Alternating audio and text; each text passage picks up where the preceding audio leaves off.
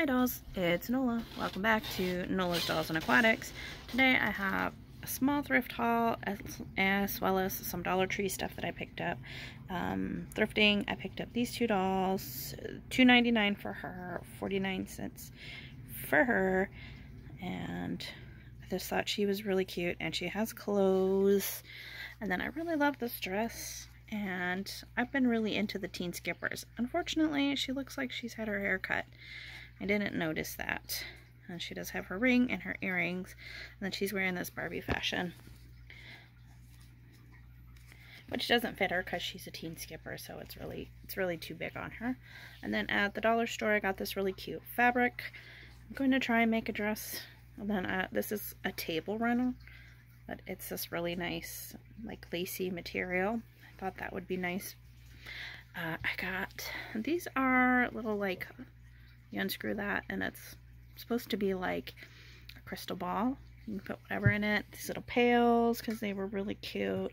These little pumpkins because they were small and cloth. They're just like squishy cloth. And dip this to put some gel in for when I'm doing my doll's hair. And put a little bit of gel and dilute it with water so that after I'm done doing their hair, I can go ahead and drizzle that on there. Millie's trying to hide back there in her Halloween outfit, her little her wig. These are the last dolls that I picked up, and I've been working on them. Most of them have had their hair washed and boil washed. They're not all completely styled, but this is what they're looking like so far. They've all fallen over. The Mycene doll here has a really severe haircut, but she's pulling off this kind of pixie haircut here. She's still really pretty. And I just put this skirt on as a top for her, along with this actual Mycene skirt and a regular pair of shoes, because I don't have any extra Mycene shoes. Not sure who this doll is. She's some sort of a Disney. She has Disney on the back of her head and a very stylized font. So I'm not sure on this one. She does have the old style bend and snap, but this is not Mattel. I like a Mattel body and a Disney head. It's Disney, and then the body just says made in China. And then I've got all these skippers that I picked up. This is a Generation Girl dress. It was on one of them. This actually came on the Nichelle doll, but I don't have the Nichelle doll. I wish I would have found her, but I didn't.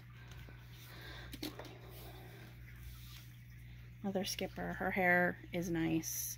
This is saran hair. The saran hair dolls always turn out better than the Kanekalon hair. This is saran. This one is Kanekalon.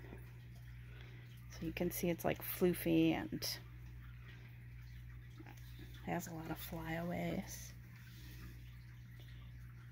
I tried to dress them in, like, this is actually a shirt that I got with them, and then these I got at a different thrift store the same day, and I got that pair of pants. I got this skirt and this skirt, which all look like they went to probably the same fashion pack. Then I actually got these shoes in a shoe lot here not too long ago. She just has solid legs. They're not bend and snap.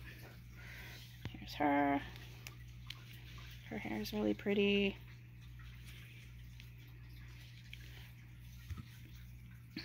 This girl, probably a midge. She's got pretty freckles. I loved this shirt that was in with them when I bought them.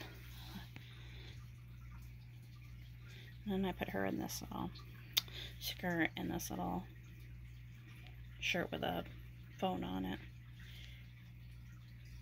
But yeah, that's all I got to show you today. Thanks for watching, and come on back for the next episode of Nola's Dolls and Aquatics. I also did finish my background here. I finally put some paper on it.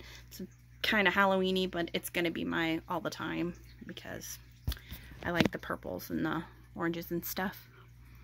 I tried to not use Halloween-y, but I needed one square here, and so I ended up putting pumpkin one up there. But thanks for watching. Bye!